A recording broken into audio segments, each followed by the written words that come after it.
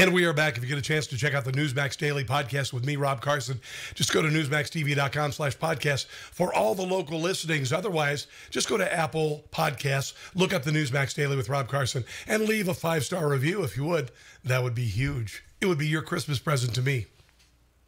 It's just what I wanted. Thank you. So Senator Joe Manchin stuck to his promise that he would not vote for Joe Biden's Build Back Better bill, despite badgering and harassment from the left. I'm not blaming anybody. I knew where they were, and I knew what they could and could not do. They just never realized it because they figure, surely to God we can move one person. Surely we can badger and beat one person up. Surely we can get enough protesters to make that person uncomfortable enough. They'll just say, okay, I'll vote for anything. Just quit. Well, guess what? I'm from West Virginia. I'm not from where they're from, and they can just beat the living crap out of people and think they'll be submissive. And, of course, because giant Democrat spending bills never fulfill their promises, that makes Joe Manchin a racist. This bill disproportionately supports people of color. It supports people of color. It supports women. It supports children. And just because his constituents wanted him to vote against it, they're all racist too. It supports those who are poor and lifts them out of poverty. Why wouldn't Manchin want to support that? Kind of like the Great Society did.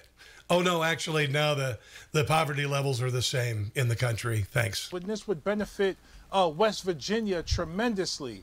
It's tremendously frustrating for me as a black man in America because, once again, it's an example of Joe Manchin as a white man. You don't look like you need a lot of government assistance. I could be wrong. Showing that he doesn't care about black people. He doesn't care about Latinos. Race, blah, blah, blah, black, white, blah, blah, blah.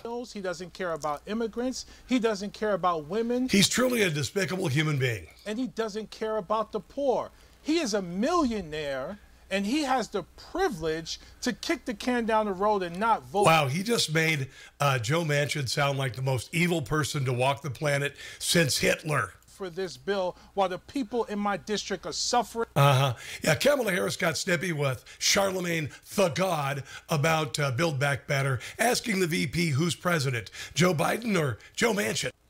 I can hear you. Oh, so who's the real president of this country? Is it Joe Manchin or Joe Biden, Madam Vice President? Come on, Charlemagne. Come on. It's Joe Biden. I can't tell sometimes. No. Come on, everybody knows it's Barack Obama. I mean, it's Joe Biden. No. It's Joe Biden. And don't start talking like a Republican about asking whether or not he's president. Do you think is she getting all down now? Joe Manchin is a problem? It's Joe Biden, and I'm vice president, and my name is Kamala Harris. Wow, could you wag that finger any harder? You just watched Newsmax TV, America's fastest growing cable news channel, now in more than 70 million homes. You can get Newsmax TV on your cable system or check your cable guide. And if your system doesn't carry Newsmax, call them, tell them you want Newsmax TV, because we're real news for real people.